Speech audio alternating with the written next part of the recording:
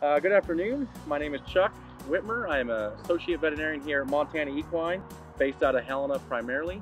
Today I just wanted to discuss some ideas you could have to help yourself out in there. In Montana, we're all out and about. We like to go out in the backcountry, gorgeous state. So hopefully these little tidbits will help you down the road. First thing I want to discuss is what constitutes an emergency. Anything dealing with the eye is definitely emergency. Acute lamenesses are very important to get looked at quick. Obviously lacerations, your colics are important, but sometimes a little more subtlety would be if your horse is running a fever. That's something that we may need to investigate as well. The other thing I like to discuss today would be if you're out in the backcountry, you're in the ball marshal, what are a couple of quick things that you might be able to carry with you to kind of save your bacon if needed? One of the biggest things that you may need, especially in the backcountry, if your horse or mule takes a fall, is some way to support a leg to get out of there, get in the trailer, and come see us, or see any veterinarian for that matter.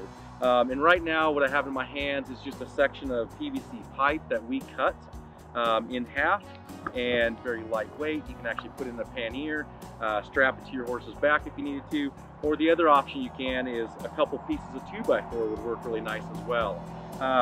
The other thing that I think everybody should carry is just some standard syringes. I have two different sizes here.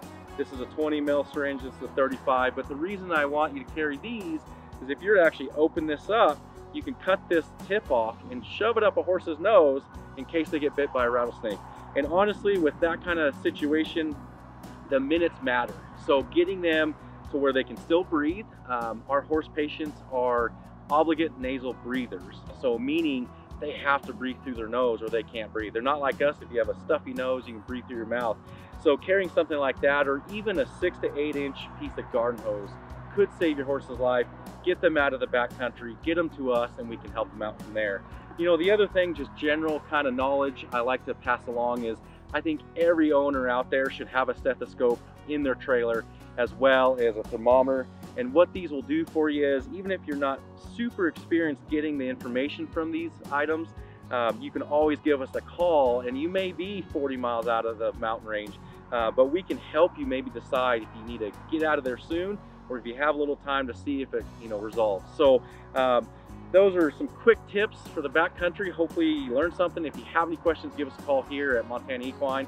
Any of our locations, we'll be able to help you out facilitating questions. So thank you for your time and have a wonderful day.